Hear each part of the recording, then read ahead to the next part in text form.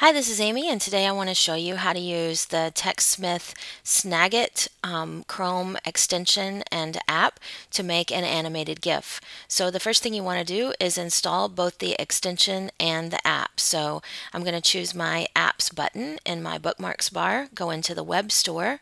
In the top left-hand corner, I'll type in Snagit, and I'm going to find both the app and the extension.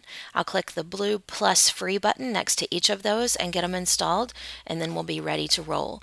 In my example today, I'm going to show you how to move to the new Google Drive, and I'm going to record that using the Snagit extension, and I'm going to turn it into an animated GIF. So, all right, so here we are. We've only got under 20 seconds to make this GIF. It has to be under 20 to turn into an animated GIF.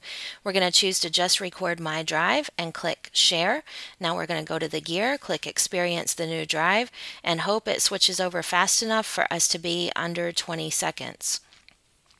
So here we are. We'll click stop sharing as soon as we can. That's great. Looks like I got a little Shake Up Learning announcement in my GIF I created, which is fine by me because great blog, great lady, great stuff. So here we are.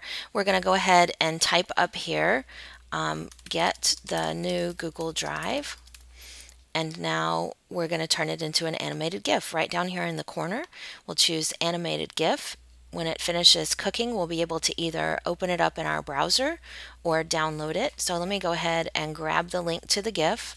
I'm going to open a new tab and paste it in so that we can see what's happening. So here we are. We're going to our gear, experience the new drive, and here it's going to be. Now, what's cool about this is you can put this animated GIF into a slideshow, or you can put it into a doc, or you can send it in an email, and it shows people the steps right there on the screen without even having to click anything. So thanks to my friend Katie Christie for the tip on using animated GIFs in those ways. Really, really smart. I hope that helps you learn to make an animated GIF with TechSmith Snagit. It's a super slick tool, and thanks TechSmith for creating that. Bye.